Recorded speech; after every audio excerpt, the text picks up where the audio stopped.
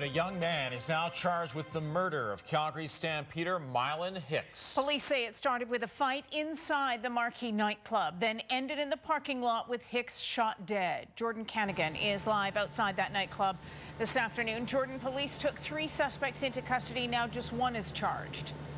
Yeah, that's right, Jocelyn. 19-year-old Nelson Tony Lugella has been charged with 1 count of second-degree murder. He is accused of killing Hicks outside of this nightclub around 2:30 yesterday morning.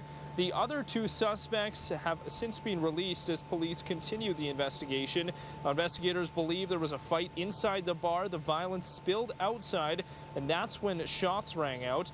Hicks was taken by ambulance, but the 23-year-old Detroit native died in hospital. Other stampeders were at the bar at the time, but it's believed Hicks and the accused did not know each other before the fight.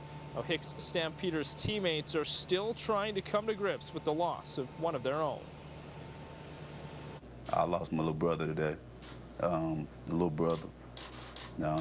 feel like, to a degree, I'm a father figure because I'm an old man on the team, so I lost a son today. He truly just cared about making the team better, and I'm not just saying that, I really do mean that. And that's one thing, talking to one of the teammates that was close with him for a while, is that he's a guy that has always cared about making himself better, but ultimately making his team better, and that's something he's always done.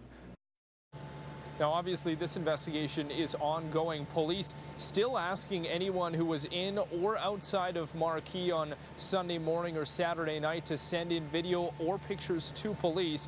Now, Inspector Don Coleman, he will be speaking to the media addressing this arrest at 1 o'clock this afternoon. Okay, Jocelyn? thank you, Jordan.